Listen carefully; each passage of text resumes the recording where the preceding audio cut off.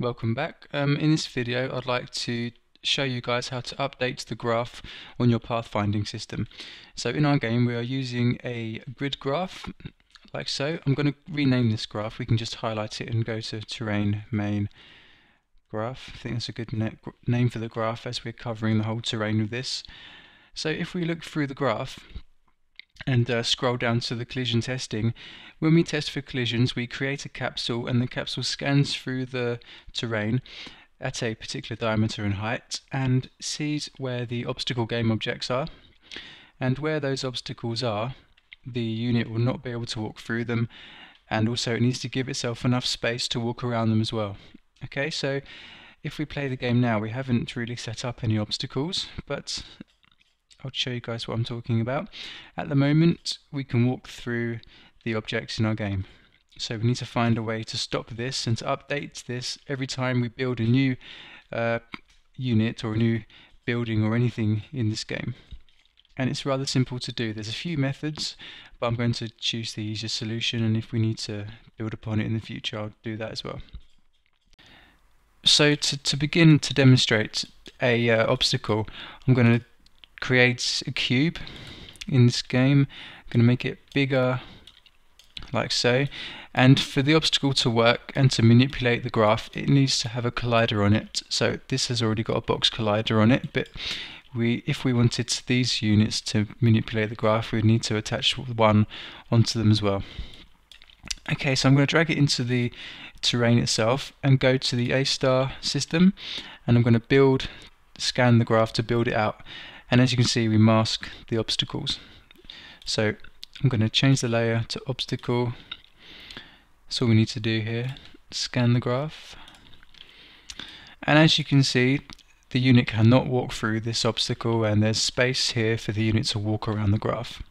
So not only do we need to do this for our units, we need to update the graph every time we build a new building basically. So let's quit this now. I'm going to delete this cube and I'm going to rebuild the graph again. Boom.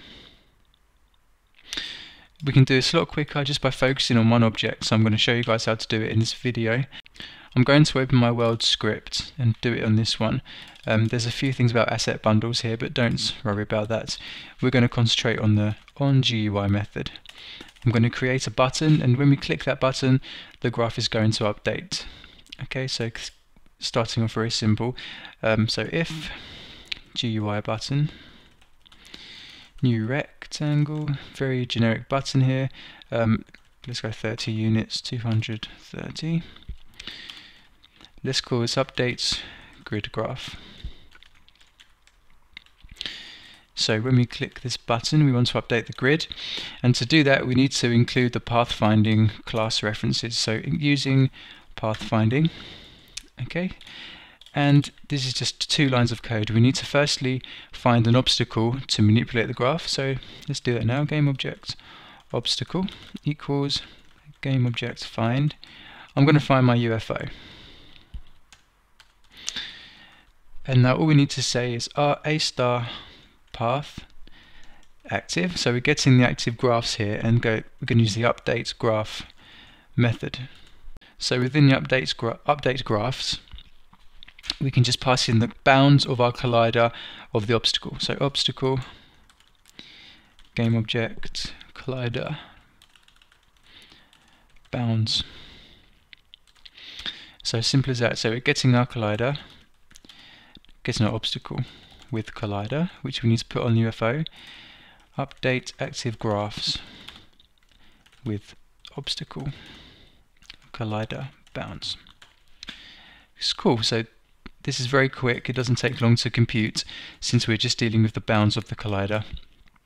So to demonstrate this, let's go to the UFO topmost unit object, and I'm just simply going to put a collider on it. So component physics, let's put a box collider on this just for demonstration purposes. Let's just make things bigger so I can see them. So here's our box. I'm going to make it cover the entire UFO. Okay, so I think, yeah, that's about right. Let's bring it down. Cool. And of course we need to update this layer to be an obstacle.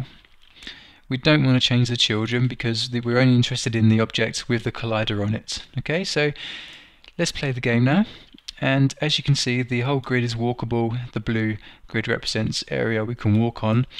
So with the UFO selected, let's bring it down so it's intersecting with the graph.